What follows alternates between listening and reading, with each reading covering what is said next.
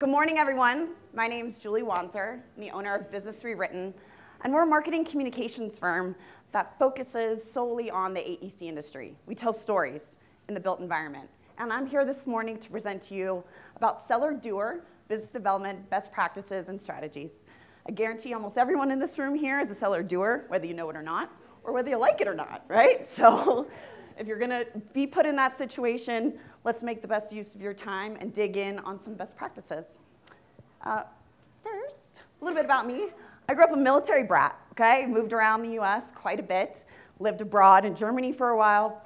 So I like to say that Colorado is the first state that I chose to move to, right? Me making a decision, we're going to Colorado. And when I moved out here, of course, I adopted the Broncos as my home team. My poor, well, I guess they were Redskins at the time. Now they're Nationals, I believe. I don't know. Don't quote me on that, what the Washington NFL team is. But we try to make it to at least one home game a year.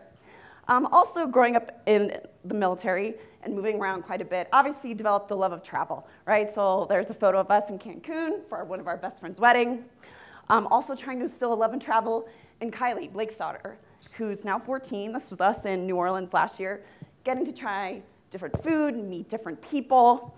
And then also, too, I love pointing out this picture, is one of my favorite. I actually got engaged last September in Vegas. This picture was taken by a complete total stranger. It is now my favorite photo of Blake and I. And of course, our little corgi, Hank, with his watermelon. So I've had about 20 years of marketing experience. I graduated in 2003 from the University of Maryland, Robert H. Smith School of Business. In marketing, yes, go Terps, right? Yes, that's usually unheard of out here, right? We went from ACEC to the Big Ten. But I've actually stayed in the marketing field, which has been great, and have been honored to spend the last 15 years working in the AEC industry. So I started in 2008 in McGraw-Hill Construction back in Washington, D.C. on the editorial side, right? So I got to interview owners, developers, architects, engineers about your projects.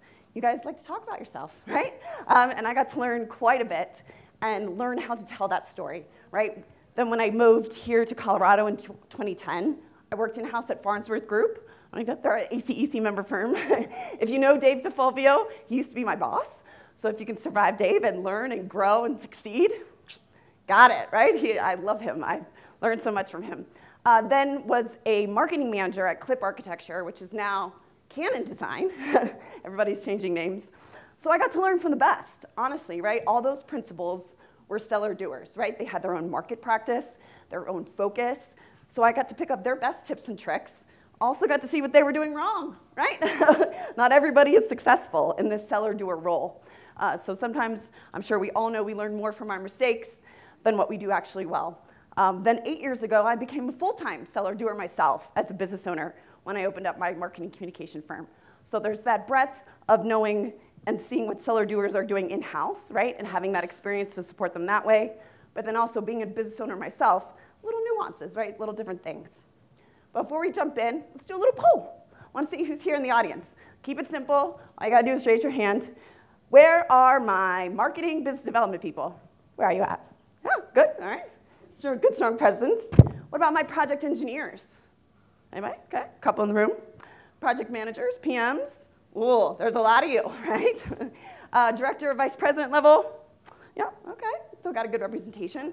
Principals, business owners. Heck yeah, right? Buck stops with you.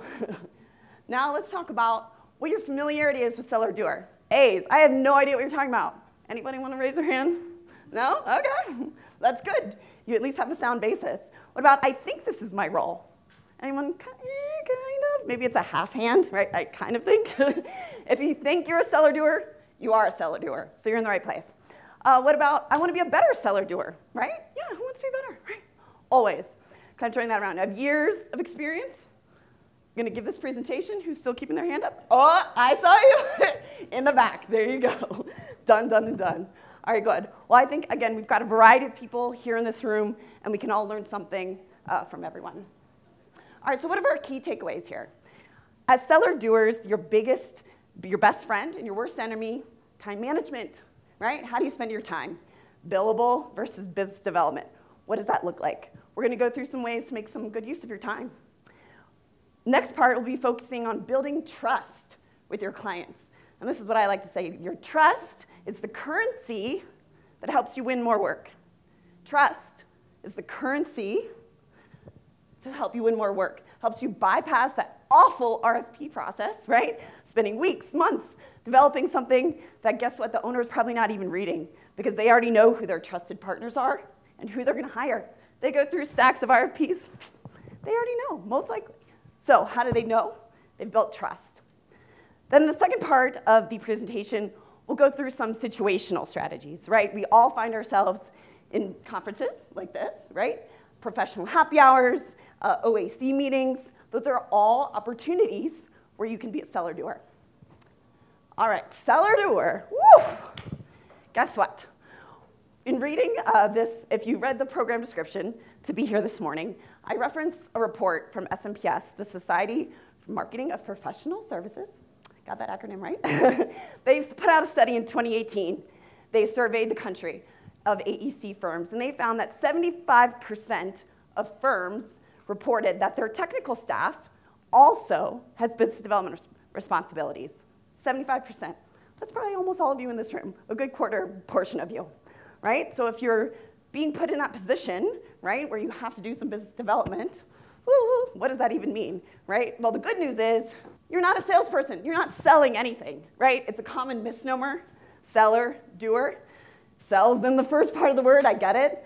But please, don't make cold calls. Do not show up at architects' offices thinking you're unannounced, thinking you're going to do a lunch and learn. No, they're going to toss you aside. You look desperate. Don't do it, right? But the even better news is that a true seller-doer is a problem solver, right? And as engineers, guess what? You guys are already doing that, right? That's literally what engineers do. You're analytical, you do research, and you help people solve problems. So again, without even knowing it, you guys are all seller-doers. But again, we go back to this seesaw of time. In the ideal world, your seller-doers are balancing that billable work and their business development. But we all know what happens in the real world.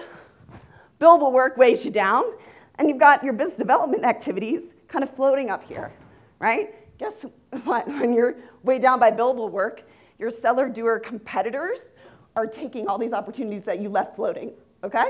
It happens. So when we talk about billable work versus business development, you guys have been to school. You know what billable work is. You know how to be an engineer. You know how to do projects. But what's business development, right? What does that mean? Anybody? Business development, what does it mean to you? Relationships, yes. What else? I'm going to say yes and no. Half answer. Anybody else? Business development? All right. Guess what? It is not sales. It is not ROI, right?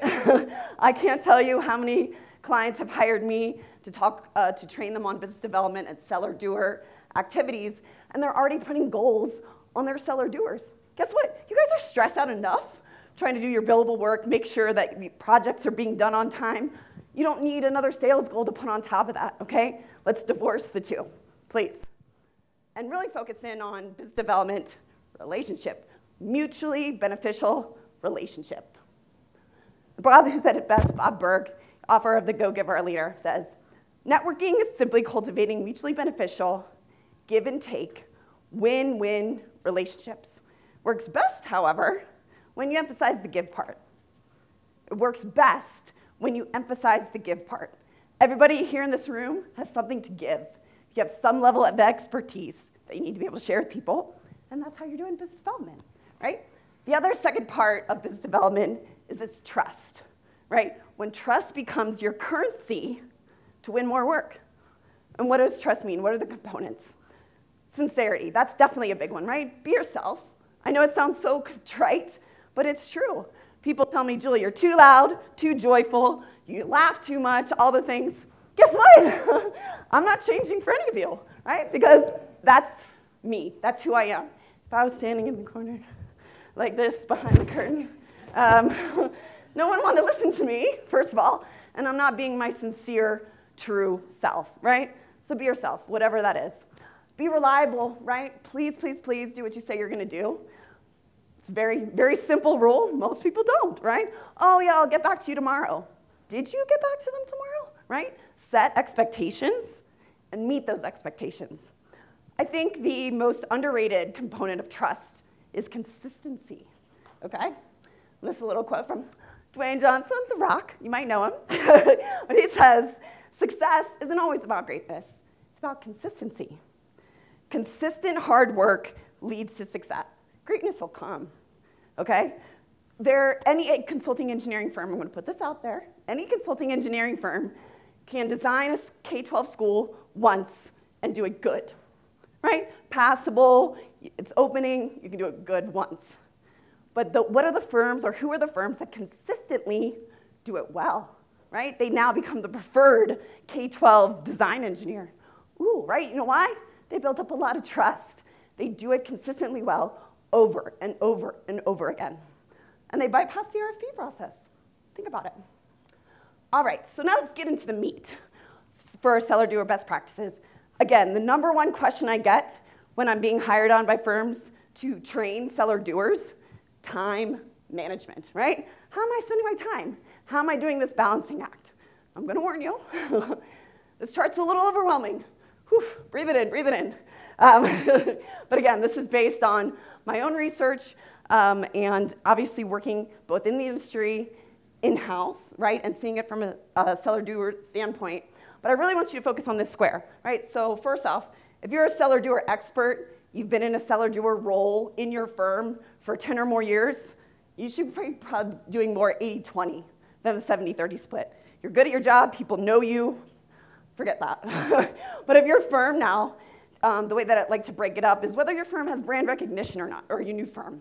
So if your firm's been around a while, you have brand recognition, everybody knows you, and you're looking to tap those next set of generation of Seller-Doers, those PMs who are expressing interest and want to get out more, start with 70-30, right? 70% of your time should still be billable, but let's dip your toe in the water, right? Maybe go to a conference once a quarter or write a best practices article, whatever that is.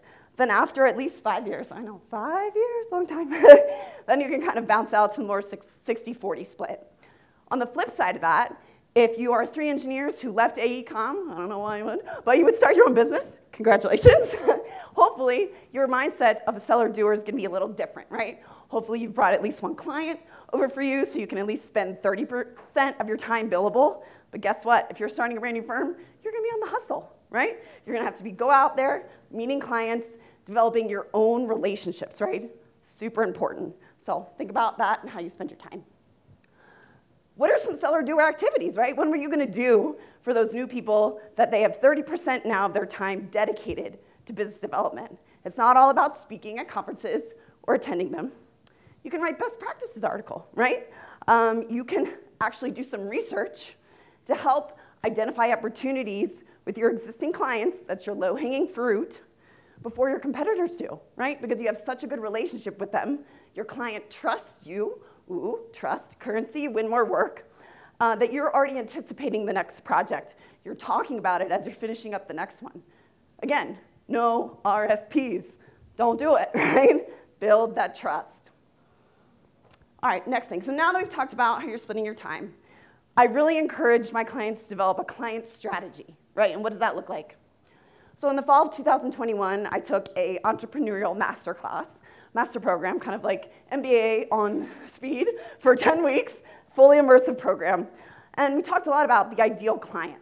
What does that look like? So I took all of that information, wrote an article that was published by the Associated General Contractors of America about redefining success in the AEC industry. And one of the big components of that, is an Excel spreadsheet. Hopefully my engineers are getting excited, right? Business development isn't all about just talking to people. Let's do some analysis first, right? So I present this to clients. I do have this with all the numbers. If you'd like it afterwards, send me an email. To rate your clients, right? But to think about them from an engagement quality, that project. How'd that last project go? Did you meet the deadline? Were you paid on time? Ooh, right? Or are you chasing 30, 60, 90, 120-day remittance payments, right? Think about that. Also, how'd that project go with your team? Was your team drained and burned out and wanted to cry and leave the whole time? Maybe that's not the right project or the right client for your particular team. So think about that. Also then, the client quality. I mentioned getting paid on time. that's a big one, right? Especially for small businesses. But also think about, did that client pick up the phone when you called? What happened when there's a problem? Guess what? There's problems on every single project. How did you guys handle it? Were they withdrawn and weren't giving you information so that you're making assumptions and making bad decisions and so on and so forth? Or was this client super responsive? Hey, I got this. We've got this issue. How can we solve it? Right? So think about that. Then also, at the end of the day, we're all here to make money. We're in businesses.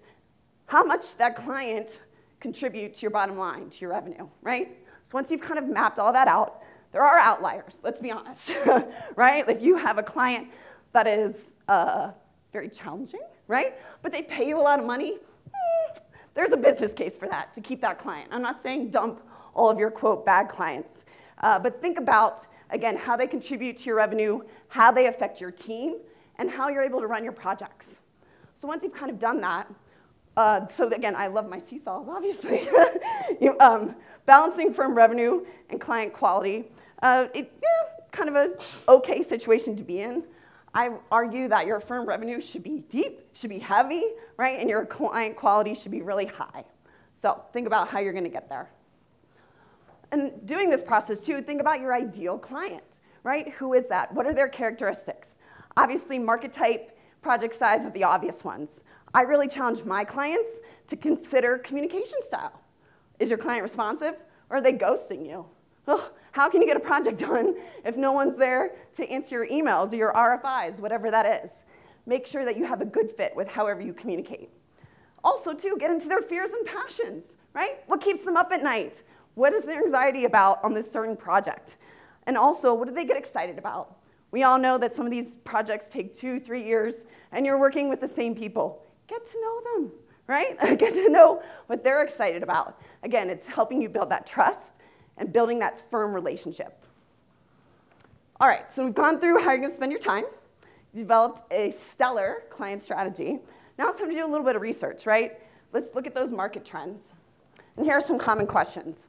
What are your common pain points, right? What are you seeing in the industry that is affecting your clients? Even better, what external factors are affecting the marketplace right now? When I gave this presentation last year at the National Association of Women in Construction, we were still talking about supply chain logistics, the cost of construction materials, still COVID vaccines, those mandates. Guess what? This year we're talking about inflation, recession. Are we in one? I don't know, right? The point is, right? We probably already are. The point is that there will always be external factors affecting your clients. Your job is to stay abreast of what those external factors are and how they affect your different clients differently, right? Your K-12 will have different issues than your bridge clients, right? Think about how different external market factors affect your clients differently, and at the end of the day, provide them a solution, right? Be an engineer, be a problem solver, anticipate market conditions and what their common pain points are, and provide them solutions. Another thing you want to look at is the competitors, right? Who are you going up against that you keep getting number 2 or number 3? They're always ranked number 1. Ooh, that hurts. Number 2 is the worst, right? Nobody wants to be number 2. But there's got to be a reason why these firms keep beating you out. I know on the public side, they have a much more transparent process about proposal debriefs or project debriefs. You can even request copies of proposals, different things. I will tell you that not always the most reliable information, right? To me, the better source would be actually talking to the client. Why did you end up working with those people? What other projects do you have coming up? How can my firm help you, right? And as you're going through these things, think about why your competitors are winning those jobs, but also consider what you can offer that those other firms can't, right? Nobody's perfect. Perfect is boring, okay? We each of us as individuals and each of us as firms have something unique to contribute to your clients. That's your value add, right? Figure out what that is and talk about it. All right, so these next two kind of go hand in hand about networking, right? So you figured out how you're spending your time, you've got a great client strategy, you know exactly who your ideal client is, you've done your research, now let's start networking. Obviously, hopefully all of you in this room are ACEC Colorado members, right? and you're among your peers, which is great. But what I like to challenge my clients to do is consider the whole vertical. Where are your clients spending their time, right? If you work on the private side with a lot of owners, developers, you need to be at the Urban Land Institute. If you're reliant on architects to feed you, better be an AIA member, right? Get to know go to their conferences, figure out what their pain points are, what's affecting them in their environment. It can also be by market sector, right? If you're really big into healthcare, ASHI is a good one. K-Head is another one here in Colorado. Those are where your clients are. You need to meet them where they're at, learn more about them. And then I threw the Denver Metro Chamber of Commerce, get creative, right? Go where your competitors aren't, right? Learn more about the communities that you're building in. Be invested, right? If you show up, whew, that's half the battle. But then also if you show up, right, don't let your company just pay for your membership for a year. Get involved. Join a committee, right? This demonstrates your consistency. Ooh, consistency, building trust, win more work. There's a theme. And shows your commitment as well. And also attend industry events. Again, showing up's half the battle, right? If I keep seeing Tim over and over again, first of all, we're best friends. But yes, thank you for the thumbs up. But also, I'm like, hey, he's smart. He knows what's going on in the industry. He's attending a lot of the same events I am. Maybe we can help each other, right? Even if we are, quote unquote, competitors, people want to work with people they like. Not everybody likes me, I know. And not everybody likes you. Fine, great. Find those clients and those allies, those partners that enjoy your working style, that enjoy your communication style. And those are your people. That's your tribe. Also, too, find creative ways to connect. Obviously, Habitat for Humanity's, obviously very applicable to our industry. But when I was the marketing manager at Clip Architecture, I made sure everybody in our K-12 practice was part of the ACE Mentor program, right? Because you got to pick the schools that we wanted to go and see. While you're at those schools, volunteering once a week, guess who you run into? The principal, the facilities manager. You actually get to see kids, right? What does a sixth grader need from a design standpoint? You probably don't know, right? Unless you have kids at home, whatever, that's fine. But when you're in that school environment and you're helping to train the next generation, be observant, right? What different spaces do they need? Are their water fountains too low or too high? What does that look like, right? Be an engineer, observe, and solve the problems since you already have that next answer. All right, I know I keep banging this over. Be the problem solver. You're already doing this as engineers. Like you said, been to school for a number of years. You got your PE. I'm not here to teach you how to be a problem-solving engineer. You know how to be an engineer. But to be a problem solver from a business development standpoint, what does that look like? Lots of communication, folks. Communicate early and often. Follow up with your clients. Follow up with them right after the project, right? Ask them for the next project. Make sure that you are staying top of mind with whoever your ideal client is. Also, as you're talking to your clients, identify those must-haves versus wish list items. And when I say that, every project has a basis partners, sorry, of what makes a great project, right? All the standards, you got doors, windows, lights, HVAC, water's running, great. What are some of those wish list items that client really, really cares about, right? So that if you meet the must-haves and your firm is able to deliver even one of those wish list items, do you know how much better you look? It's like, oh, they listened to me, first of all, when I asked them what the wish list items were. They wrote it down and they delivered. Starting to build a little trust, right? I want to work with you again, right? Because you listened to me. These are very basic principles, but people don't do it often enough and certainly not consistently enough. Also, face problems head on, right? I think we heard from Dr. Ennis yesterday, be comfortable with being uncomfortable. Be comfortable with being uncomfortable, right? Nobody likes to talk about problems. But if you are able to get on the phone right away as the problem is happening on your project, and even better, provide a solution. You've already got 3 or 4 different options for that client. Guess what? You're my new favorite person, right? There's problems going on in everyone's personal lives, in the world, in our projects. Be that problem solver, face it head on, communicate it early and often. All right, then also too, please, please, please say thank you, right? I know there's a lot of different things going on in the world right now. I think everybody could be a little kinder to each other, right? And also say thank you. I used to have all of my K-12 principals, and well, I guess the hotel too. We would write thank you notes, handwritten thank you notes to the client right after the project. Thank you for the opportunity to work with you guys.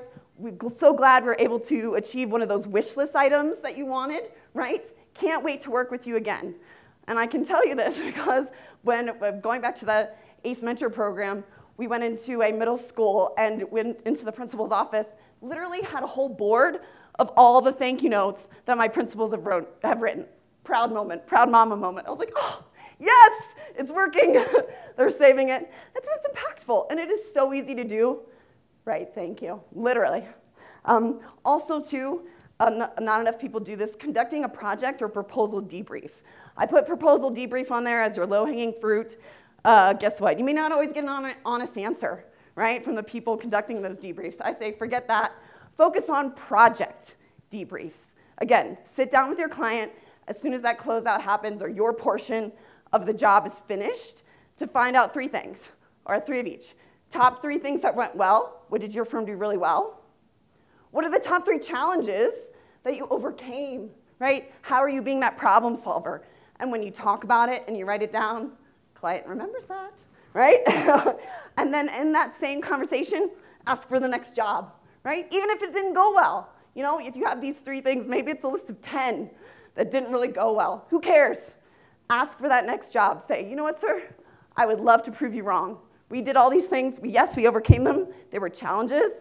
But give us another opportunity to wow you, right? And if things went well, that's great. You're building more trust, and you're getting the next job.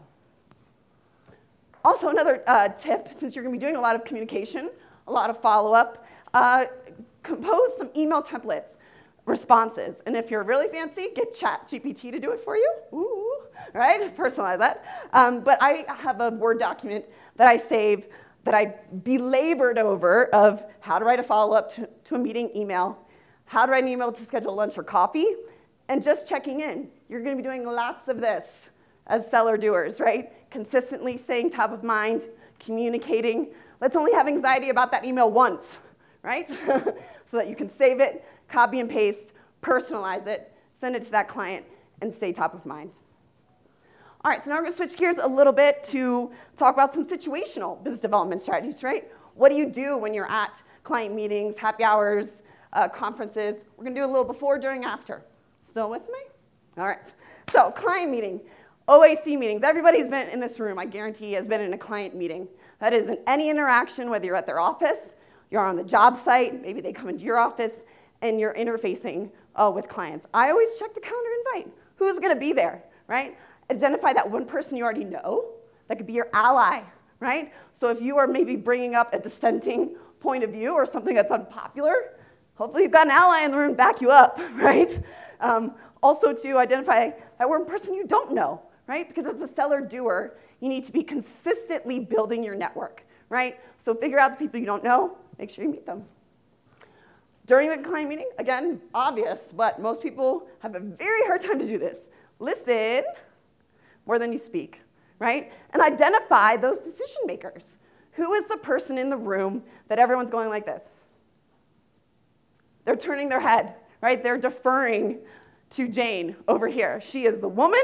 The buck stops with her. Guess what? You need to meet Jane, right? You need to take her to lunch, take her to coffee, right? Because she's the one that's making the decisions, and you need to be with her and with her friends, right? So follow up with those decision makers. Again, getting back to those email responses, you go to an OAC meeting, you figure out who Jane is, you already have your email template ready to go, hopefully personalize it again, and get that meeting with them, secure it. All right, next up is happy hours, or events that are a little bit more informal, right? We've all kind of been to these. My trick that I like to do before an event is invite another seller-doer from another company, right? That we can be buddies with, honestly, right? Sometimes you go into a room, even for someone like me who's fairly extroverted, I still get nervous, right? And so having someone else that you know who is in a similar role as you can divide and conquer, right? Meet more people, maybe that person can introduce you to someone that they know or they don't know, whatever that is, just plan ahead. And during the happy hour, instead of exchanging business cards, because I never have any, there are some in the back of the room, but usually not in the right purse for the event that I'm going to, share your LinkedIn profile on your smartphone. If you bring up your LinkedIn, you can do it right now if you want. LinkedIn, you go to search, click on that little weird square there, and you get your own QR code. People can scan that, automatically be connected to you. Deal do, win-win, and you don't need business cards. But for those people that didn't have a LinkedIn and you come home with a stack of business cards, I usually tell people to connect with those people right away. So I take my stack, go on LinkedIn, look them up, send them connection requests. Also make a list of your follow-ups. You know, what did you promise people at this event? If you're like, hey, yeah, let's get coffee, we'll actually do it, right? Send them an email. What days are you available? Let's get coffee, get it on your calendar, show up, do the meeting, ask for the next job. Industry events. So these are more kind of formal education events, training. ACEC is having one May 17th, business practices workshop. This is what I encourage my clients to do internally, is to find out who's attending from your firm. And I say never have more than 3 people go to the same event. Again, when I was at Clip Architecture, I had a Monday morning standing meeting with the principals and the project leaders, and I said, who's going where this week? What events are going on? Who's attending them? So that we could make sure that it looked like our firm was everywhere, right? All of our principals were at different events. It was based on their practice, whatever their focus is. So it's a great way to divide and conquer, and again, make sure that you have coverage at each of these industry events. During, be an active participant, right? Ask questions and write down one thing that you learned. Just one. It's not hard, right? Again, everybody in here in this room has a different perspective, different experience level. We can all learn at least one thing from someone else in the room. Then afterwards, please, please, please stay for the networking, right? I know that I'm a slave to my calendar, and I go from one event to the next, I look like a chicken with my head cut off, right? Give yourself that extra 30 minutes on the tail end of event for the networking, because people do tend to hang out, right? They check in. That's your opportunity to have more face time, ask questions, maybe share something that you learned. Share your expertise, right? Stay for the networking. Now then take that one thing that you wrote down, that you learned, and if it makes you feel if it's applicable to one of your clients, send it to them. Say, hey, I attended this business practices workshop. They had this really interesting idea about how to deal with taxes. Ooh, everybody wants to save on taxes, right? Pass it out, share it. Also, you can also, if you're feeling brave, post on LinkedIn. Tim does a great job on this. I know I'm picking on you, Tim. Share what you've learned, right? It shows that you have a commitment to the industry, right? You're invested in learning and educating yourself. Also that your company is invested to you and they're paying money for you to go to these events. You might as well share what you learned. Next up is conferences. Now, hopefully, everybody did all of these things before they got here, right? Number 1, exactly, update your personal LinkedIn profile. Again, I can't tell you how many new PMs we had starting when I was at Clip that we sent to conferences, sent to the AIA conference up in Keystone, all right? So that's overnight, travel, hotel, and a car rental. And these people were exchanging information. They still had their old firm that they were under on their LinkedIn profile. They were misrepresenting the company that paid for them to be there. Ah! Like, please, don't do that. At the very least, make sure you know where you're working. Also, review attendee or speaker lists. I know attendee lists aren't always available, but the speakers are. And identify that one person or firm that you want to meet. Maybe it's one of the exhibitors out here that you're like, you know what? I want to up my life health trust. I think that's right. The insurance, whatever that is. Make sure you go meet that person, right?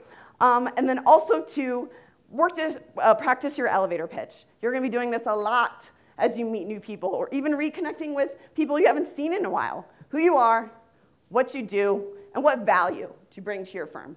3 things. Very easy. All right, so during the conference, actually meet those people that you identified beforehand, right? Make sure you're following up. Get in front of them.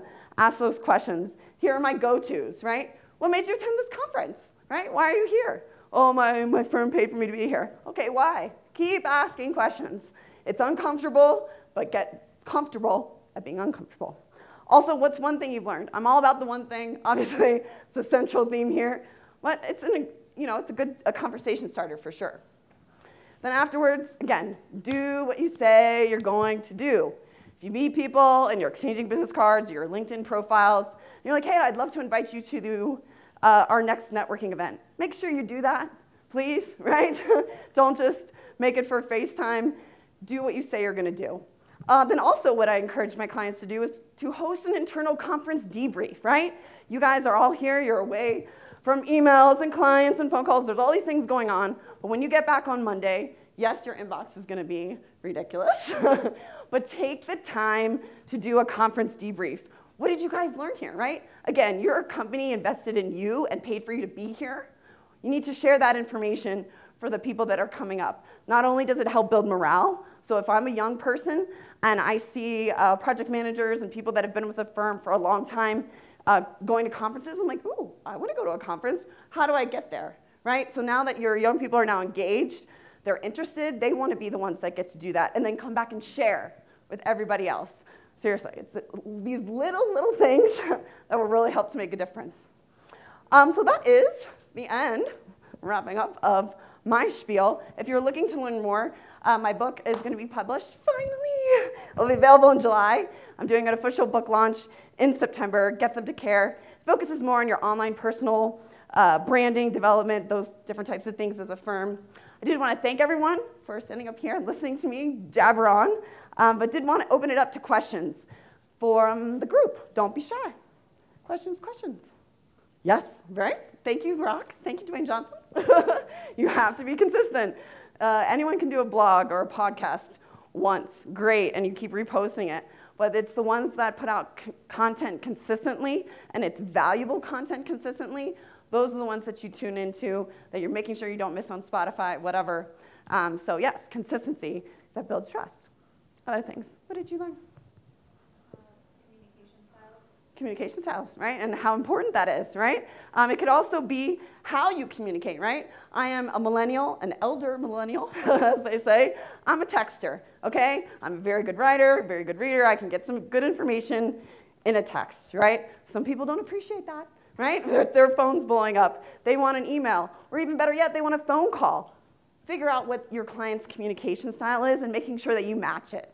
Right? Because again, you're building trust with them. They know you're going to pick up the phone. Ooh, right? Pick up that phone call. Talk to people. What did you learn, sir? You read that? No more than 3 people at the event.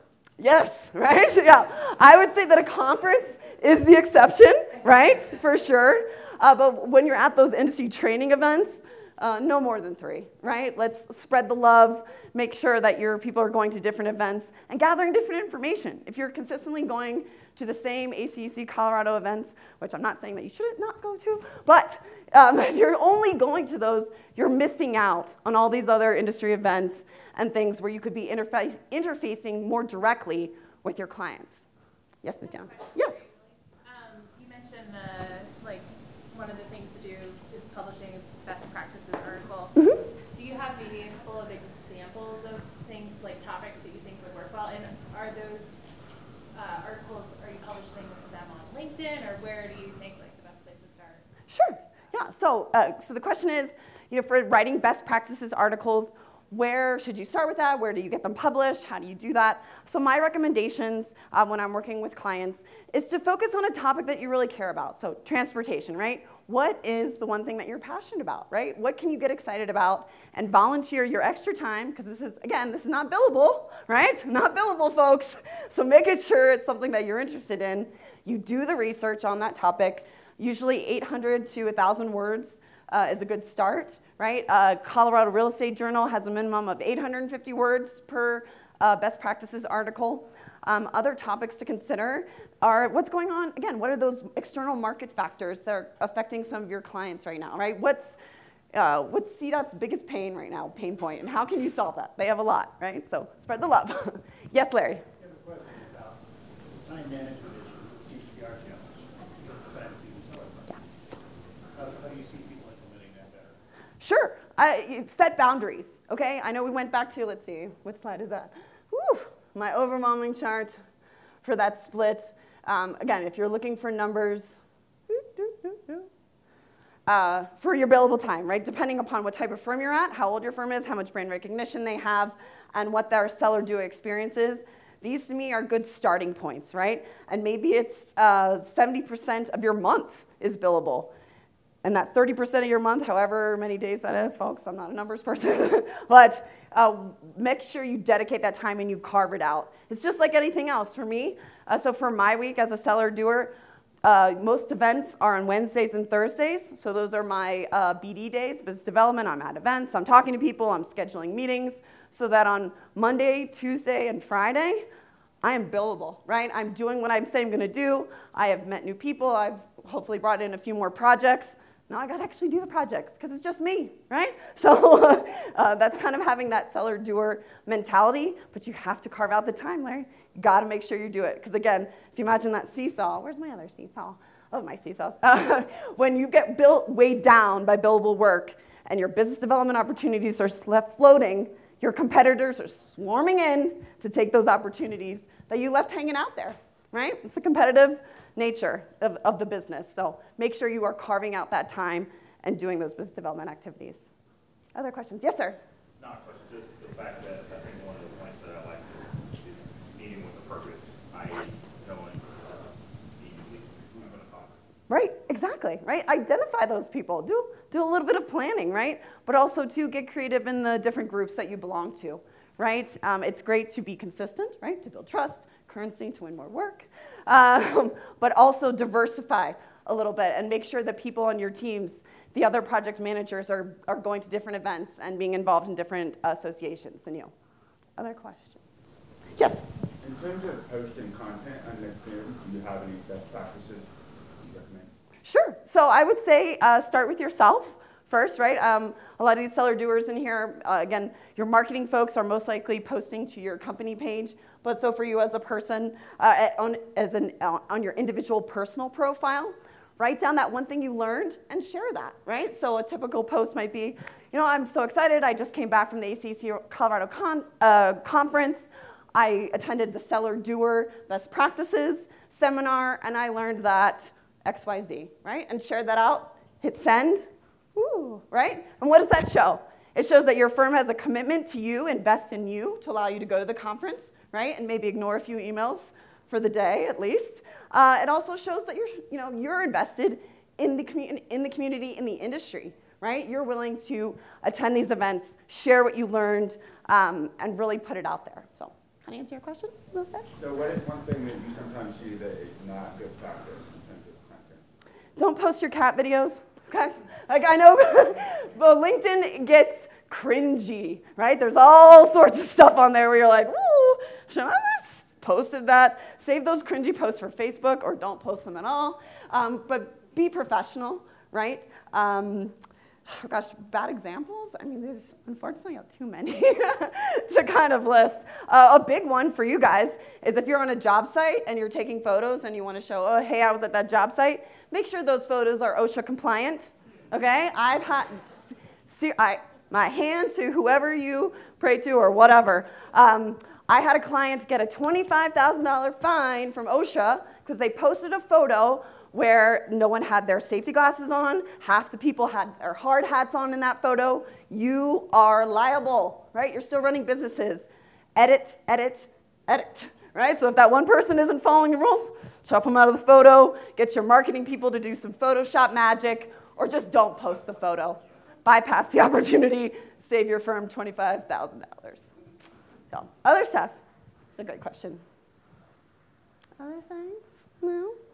Good. Well, again, thank you guys for coming. Again, I hope you learned at least one thing and appreciate your time here today.